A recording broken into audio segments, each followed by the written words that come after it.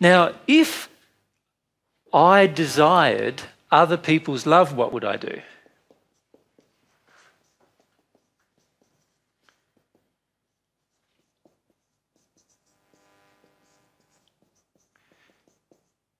What would I do if I desired to be loved?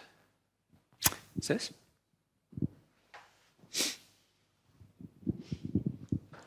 If I'm emotional. I'd treat them the way that I'd like to be treated.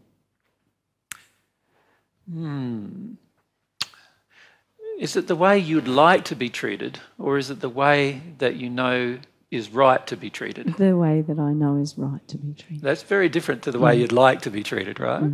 Because when we're full of error, the way we'd like to be treated is often in addiction.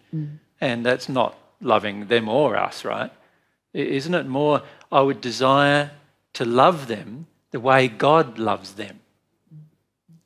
And I would desire that they love me the way God loves me. Does that make it more specific? So, and it's a very important thing what I just said, of course. I would desire to love them the way God loves them, and I would desire for them to love me the way God loves me. That's what I would do.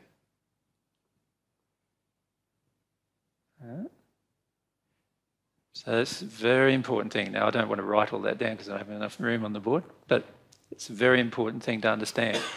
I would not desire to love them the way I want to be loved, because the way I want to be loved, in quotation marks, is often in addiction and in codependence, and that would be completely out of harmony with the way God loves, in fact. Yep. Laura, if we go back up there with the mic. So when we're children and we have the desire to be loved by our parents, that would be the pure, like, not that we'd intellectually know, but it must be a pure desire to be loved the way that God would love us, because we're not aware of an addictive love. We just know there's pain that we're not being loved. Now, you said that when we're born or when we're a child? When we're like 3. Yeah, so that's not true, because by the time we're born or 3 years of age, we've already had a lot of addictive emotions from our parents enter us. So you could say only that at the time we're conceived, we have no addiction in our desire for love. But by the time we're born, we've had 9 months with our addictive parents. Now we do have some addictions in our desires to be loved. Does that make sense? Already. We have already been damaged by that point in time. Now, of course, if our parents were completely in harmony with God's love when they conceived me, so when they conceived us, if our parents were completely in harmony with God's love, then we would have no addictions or codependency in our desire to be loved. See, a desire to be loved, and this is something I'd like to point out to you, a desire to be loved is completely different to a demand to be loved. And the majority of us demand to be loved. We don't desire to be loved. A desire is a completely different emotion than a demand. All right? If we go Vanessa and then across to Paul. Yeah, I'm really struggling with what you're saying there. Even just writing a desire to be loved, I don't feel it's a natural part of our state I just don't feel that I should desire to be loved. Why not? Because it always comes out demanding from me. Well, that's where it becomes tainted by what's happened to us during our childhood and our addictions and so forth. So it can be that we're born, that we're born with that demand.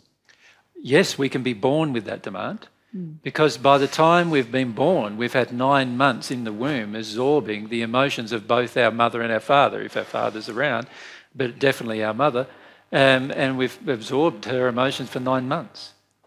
And whatever she feels about love is probably what we're going to end up feeling about love after that period of time. Remember, our soul's like a great big sponge soaking up all of the emotion. So a lot of what we feel about love is already going to be dependent upon what our mother and father felt about love at the time we were conceived. So yes, we can be born with addictions. as you know, you can be born with physical addictions. If your mother smokes or drinks a lot or takes drugs, you can be born with an addiction to those things physically. So why couldn't you be born with an emotional addiction? Of course you can be born with an emotional addiction, because your soul is even more sensitive to the emotional addiction than the physical one.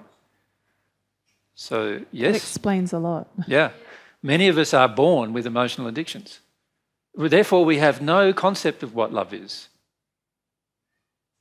Yeah? None at all, because it's already been distorted by the time we're born. Right? However, I must point out that it's unusual for it to be completely distorted. And this is why many babies, when they're born, cry a lot. Because they're feeling the grief of being unloved already. Does that make sense? They're already feeling the grief of being unloved. That's why they cry a lot. And you can't stop them, except if you put some, food or, mum's breast in their mouth, or what else do? Put a dummy in their mouth, or, emotional projections to shut up, lock them in a room, then you can start shutting them down, which is what most of us finish up doing, unfortunately.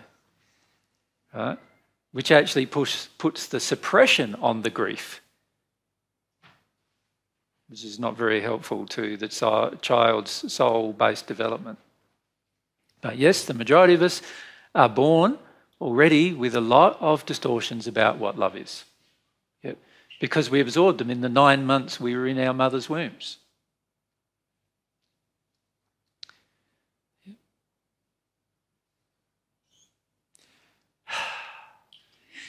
Laura. That's actually kind of strangely comforting for me. Right? Why is that comforting for you? Because I feel in my core that I've just got this error that it's like a curse, I guess. Yes, and you've blamed yourself for it. And I have, yes. Yes. And so now you're seeing that it's actually not you that's been the problem, so that's why it's comforting. Yep. So that's good. It's good that you see that truth, because it is a truth. Yeah. I was just feeling that when I do start longing for God's love, I go to a childhood place, but in that childhood place, I'm waiting to be loved, and there is a frustration there. So that shows that's me... That's not a childhood place, that's an addictive place. But still the addiction was there in the childhood of course. Place. So you think about your parents, you examine your parents like we were talking about yesterday.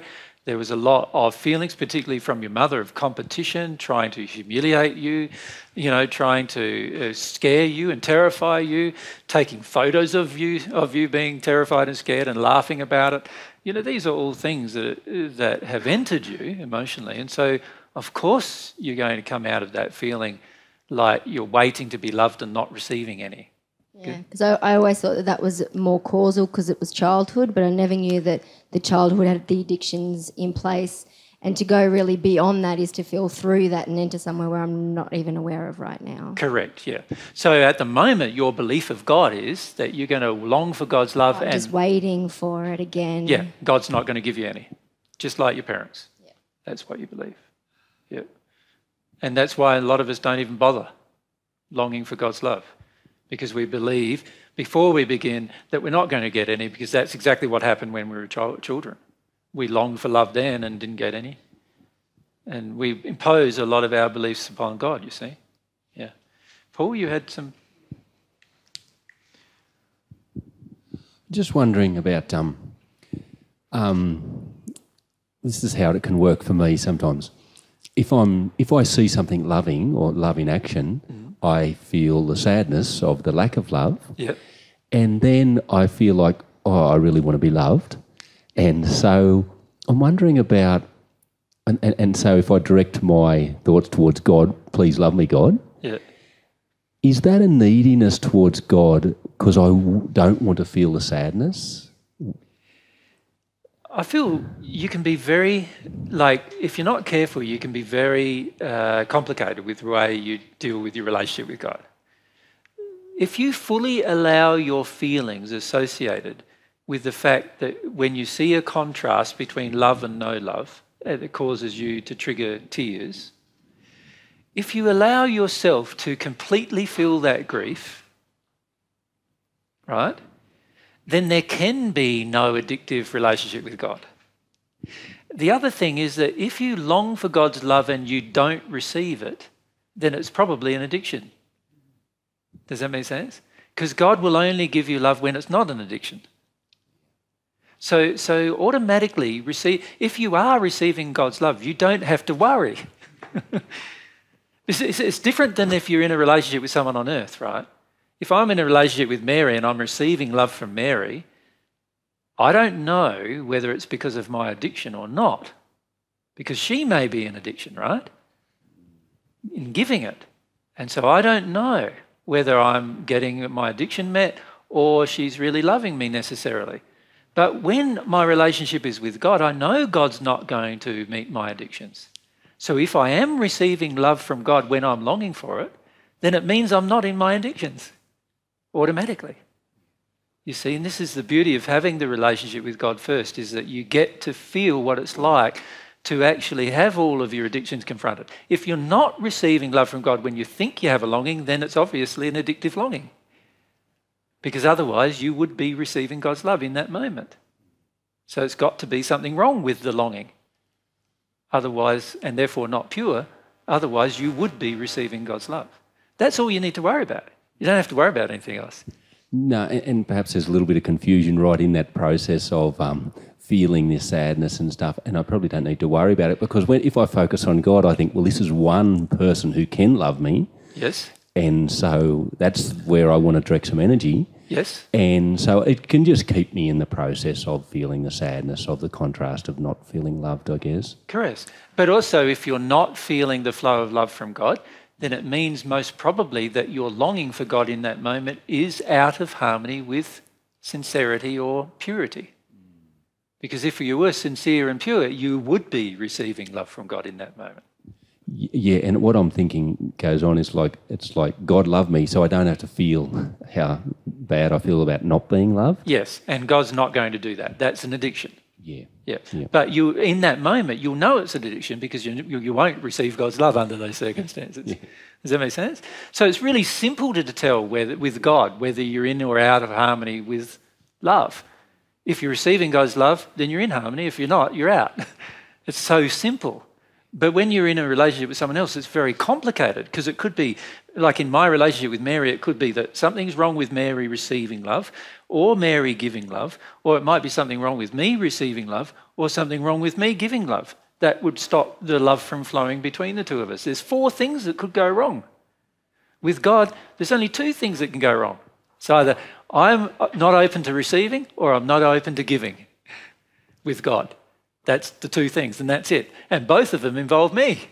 So I can easily tell that there's something wrong about me when I develop my relationship with God.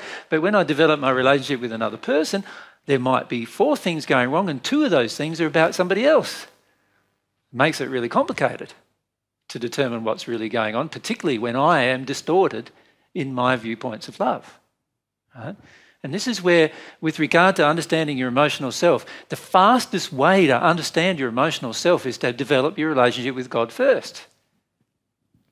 Because it's far less complicated than any other relationship. Now, that's not the way most of us think. The way most of us think is the relationship with God is most complicated because we don't know anything about it, we don't know anything about God, we don't understand. That's what we think. And so what we try to do is we forget about developing our relationship with God, and we focus on developing our relationship with the person. But that's going to make our life very complicated, because we're not going to know which time the other person, in my relationship with Mary, I don't know which time, because my love might be distorted, right? So I don't know which time Mary's actually loving me. She might be loving me and I think she's not. Or she might be not loving me and I think she is. Or she might be not receiving my love and I think she is. Right? Because she's receiving an addiction, right? Addictively or something like that. Or, I might be blocked to giving it or receiving it myself. So there's all sorts of things that could be going on that are very confusing. But with my relationship with God, it's not that confusing. If you're receiving God's love, then you're in harmony with love. If you're not receiving God's love, then you're out of harmony with love. It's really simple. Like, there's something inside of me that's wrong every single time. And see, most of us go into that place and we go, there's something inside of me that's wrong, and then we go into the punishing side. Oh, there's something wrong with me again. Why is there always something wrong with me? You know, we start to punish ourselves about all that. But we don't need to, because most of what's wrong with you, if we look at what's wrong with you, it only came from two possible sources. One was the way you were treated, as we talked about yesterday, the people we need to forgive. And the other is the way you treated others, which are the people you need to repent towards. That's the only two ways something can be wrong, right? And so if something's going on with God, I know something's going on with God and I'm not receiving God's love, it's got to be something wrong with those two things.